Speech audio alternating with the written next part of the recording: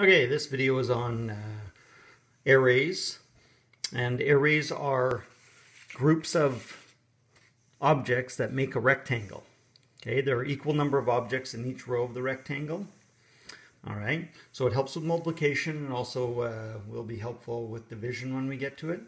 So I'm showing you right now some examples. So these are all examples of the same multiplication, 2 times 3, or we can say 2 rows of 3.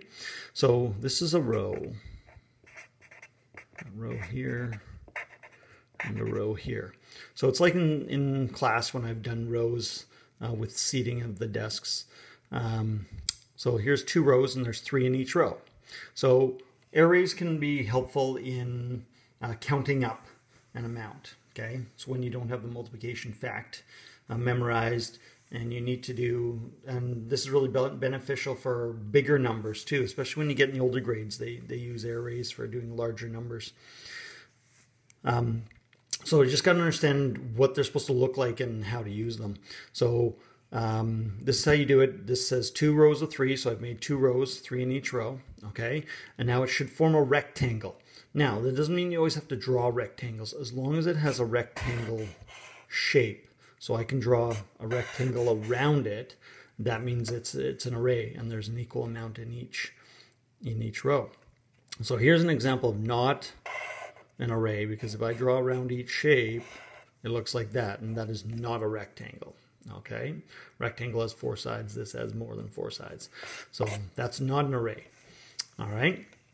Now, here's an example of how it could be helpful too. If you had to count up an amount, right? If you put things in the shape of an array, it'd be a lot easier to count up than something like this over here. So there's the same amount of C's on both sides of this line here.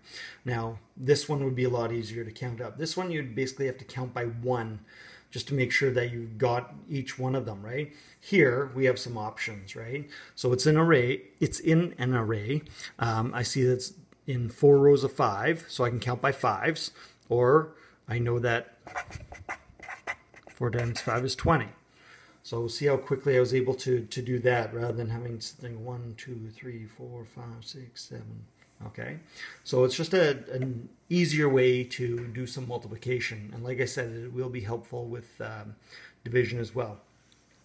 Now, I just want to make sure that we, when we go to draw these or write the multiplication, that we do them correctly. So we do it by rows.